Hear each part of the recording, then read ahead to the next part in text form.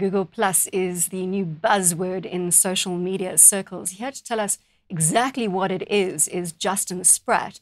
He's the CEO of digital ad agency Quirk. Well, Justin, let's start right there. What are we talking about when we put Google Plus into the social media equation? Right. So right from the beginning, Google Plus is like Facebook. It has this stream of updates and information. The key differentiating factor for Google is the circles, right? And the circles are ways in which you can segment your friends. One of the biggest problems... So you meaning circles as in networks? As in networks. Google calls them circles. All right. Well, let's just clarify the terminology. So we're talking about networks of people. Yeah, correct.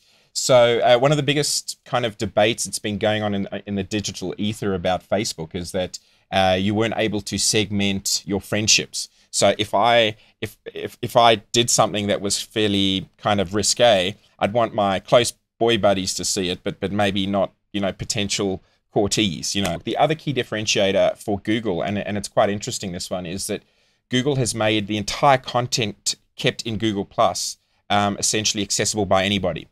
And it's this drive to have open data. Now, there's this conjecture or this contention in the market at the moment that Google has set up Google Plus in order to get Facebook to open what's called its social graph, essentially a fancy word for all the data that Facebook keeps on you, how you interact with your people, your friends, how you do your photos, the location of where you are. Looking at Facebook, 750 million users currently, was launched in 2004.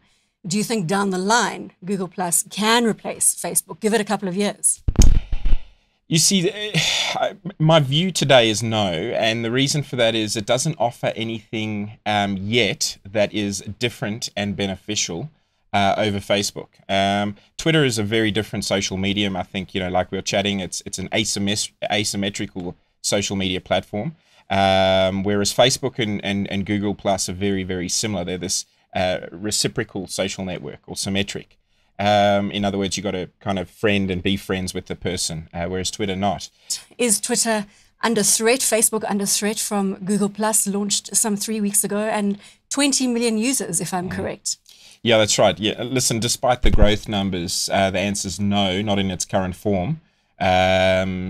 This thing, these technical platforms always have massive uplift, admittedly not as fast as Google Plus has had, but we're going to see still a lot more of that. But that doesn't necessarily mean Twitter and Facebook are under threat. Do businesses need to take Google Plus seriously?